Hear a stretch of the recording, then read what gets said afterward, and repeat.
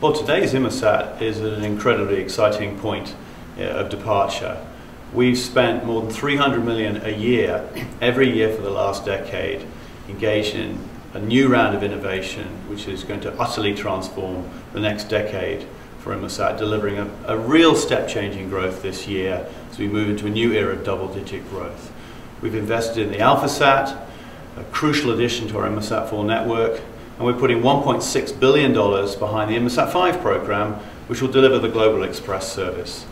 Behind that, we're bringing a new service enablement platform, which will revolutionize our ability to support solutions and services across our network. And if that weren't enough, we've invested many millions in a new round of L-band product and service innovation, bringing services like BGAN HDR, LTAC, and Fleet 1 to market in the next 12 months.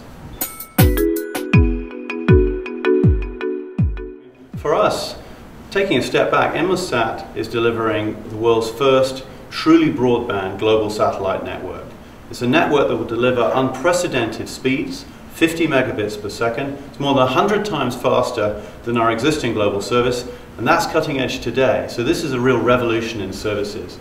But it's doing that on a global basis, and it's doing it on a basis that can serve incredible mobility. We can support aircraft moving at 600 miles an hour with those kind of data speeds. Now, when you take that kind of capability and you deliver it to market, it does two things for us. Firstly, it absolutely supercharges and future-proofs our mobile satellite business, where we've been a leader for more than 35 years. So for ships, for aircraft, for our government customers looking for comms on the move and comms on the pause, Global Xpress is an absolute revolution, meeting their next generation needs for higher capacity and higher throughput to support their mission critical applications and solutions.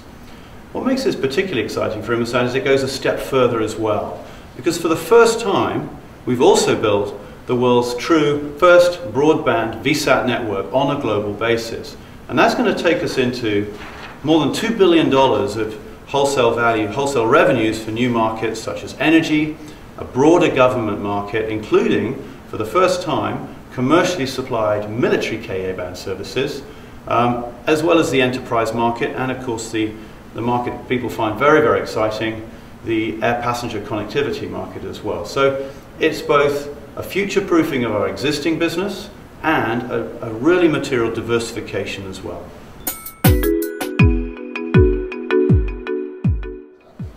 It's a very good question. I think the first thing I'd say is that in an era of budget constraint that's going to go on for the foreseeable future, our US government customers looking for new ways of buying services, new levels of agility in their commercial relationship with companies such as ourselves. And I think with Global Xpress and with our L-band services, our heritage as a mobile satellite operator is going to be very telling. And that's because we build for coverage. We build for global coverage, and we provide mobility services wherever the customer wants to be and whenever they want to use our services. And that's unique. And in the context of the US government's needs over the coming years, it's incredibly powerful. Because it doesn't matter where our customer wants to use our services, we're there. We're not asking for capacity to be pre-booked, locked and loaded in a particular geography. We're delivering exceptional quality of service anywhere, anytime. And that brings a new agility and a new level of efficiency for our relationship for government SATCOMs to the US government. Well, Global Xpress has two payloads. It has a global, seamless, commercial Ka-band payload built for mobility and seamless mobility at 50 megabits per second. But it also has an overlay, each satellite has an overlay of military Ka capability that's fully steerable within the field of view of the satellite, and the aggregate capability is equivalent to one WGS satellite in terms of Ka-band capability. And why that's unique is it allows our US government customer to do two things. First of all, the military Ka-band capability is completely fungible or interchangeable with the WGS program.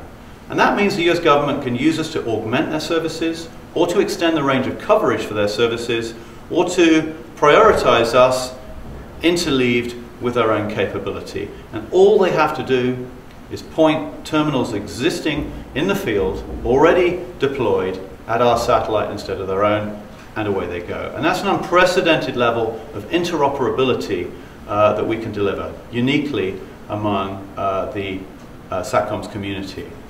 The other thing they can do with our commercial KA is they can extend their coverage really dramatically. So they can have regional proprietary capabilities, and then they can bridge into commercial KA in a very seamless, agile way. And we think those two capabilities are really unique. Well, first of all, I thought the attendance this year was fantastic. I think it was record attendance. And if you walk the floor of the exhibition stands, it felt very businesslike. It's a fantastic hum of activity. So I think as an industry, we're beginning to get more confident that we're coming through out of the recession, out the other side, into a new era of growth. And I think that's supported by the big news around the corridors, which is all about innovation for growth. And without beating the Inmarsat drum too much, I think at the core of that is the news that Global Xpress is so nearly operational.